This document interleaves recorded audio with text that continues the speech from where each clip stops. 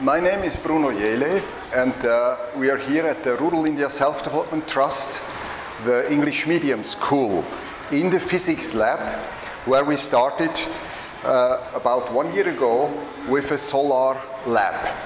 The goal setting of the solar lab is that every student has got its own practical experience to combine his theoretical knowledge he has from the physics school together with own practical experience. So here I'm standing in the middle of our young solar experts.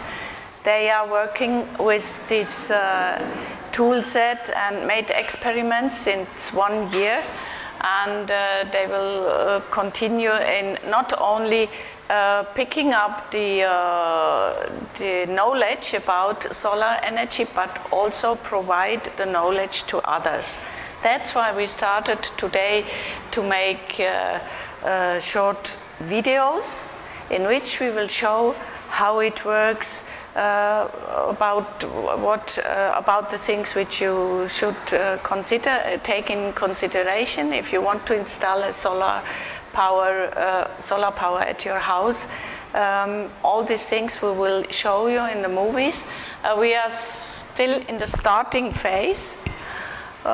We are training ourselves, and we are very hopeful that in short time we can provide a couple of good learning videos which we will put on YouTube, and we would be happy if you join us and if you will exchange your experience with us.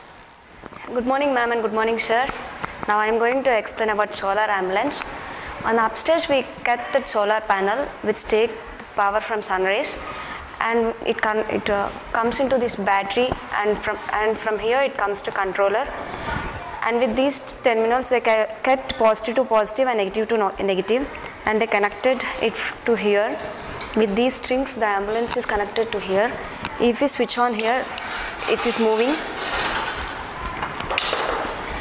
With these we have many uses. In the future also the whole life is dependent on solar energy. Photovoltaic panel.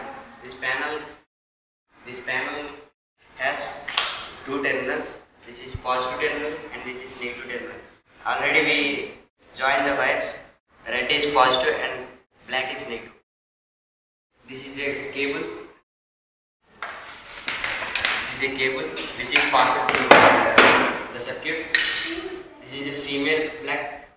This is a female black, and this is male black. In the top of the terrace we fix the panel and connect the wires.